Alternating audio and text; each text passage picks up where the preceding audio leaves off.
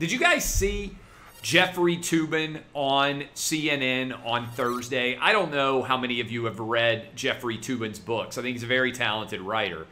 Been with the New Yorker, I believe, for 27 years since he started covering the OJ trial for them all the way back then.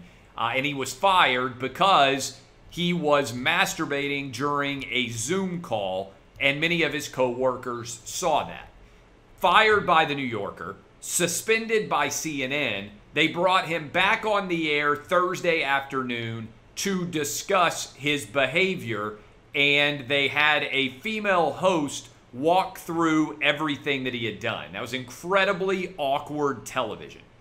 CNN can make any decisions that they want to make, but this was ironic to me because a little bit less than 4 years ago, I went on CNN and said I supported the First Amendment and boobs, and the network lost its mind and banned me from being able to appear on the network anymore. Now, I'm probably going to write about this because I think it's such an interesting storyline. I wasn't being paid to go on CNN. I was just a guest.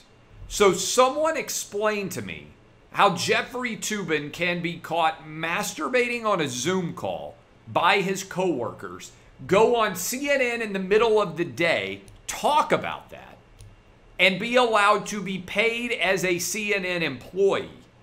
But I'm not allowed as a guest to go on CNN and say I believe in the First Amendment and boobs because that's unacceptable television. So wait a minute. One of your employees can be caught masturbating during work, can go on television, say that he's excited to be back after 7 months because he's been working at some food banks. That's okay.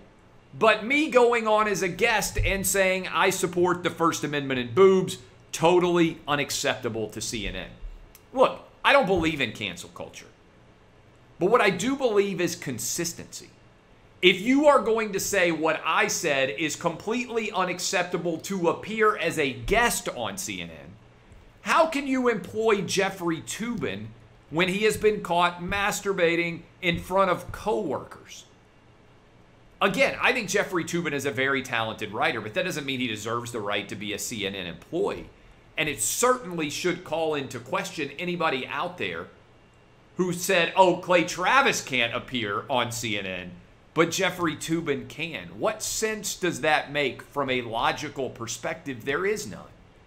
And we talk a lot about privilege now in America today, white privilege and systemic racism and everything else. But we don't talk enough about Democrat privilege.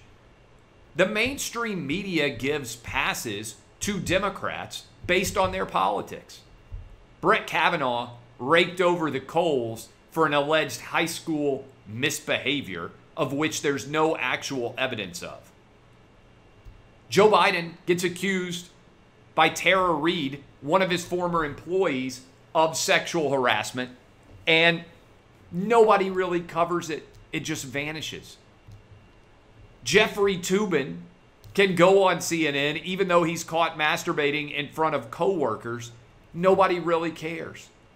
Kamala Harris can go down to Guatemala and Mexico and say almost the exact same thing as Donald Trump, except arguably way less eloquently, believe it or not, and almost no one cares about it at all. Hunter Biden can drop an N-bomb in text message. Morgan Wallen, Kyle Larson, Mimi Groves, a 15-year-old girl who wants to be a University of Tennessee cheerleader, they all get written about to the nth degree by the New York Times. Nothing at all happens to Hunter Biden. This isn't fair and equal treatment.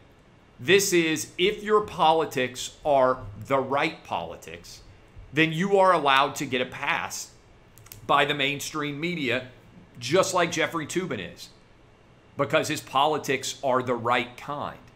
My position to you is pretty straightforward. Your politics shouldn't matter. Your race shouldn't matter.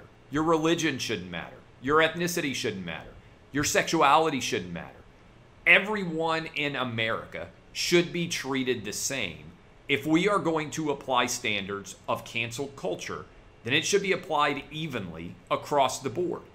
It's not being applied evenly. And so to me, what we really have is cancel culture isn't about speech at all. It's about power. And the ultimate privilege isn't white privilege, and the ultimate racism isn't systemic in this country.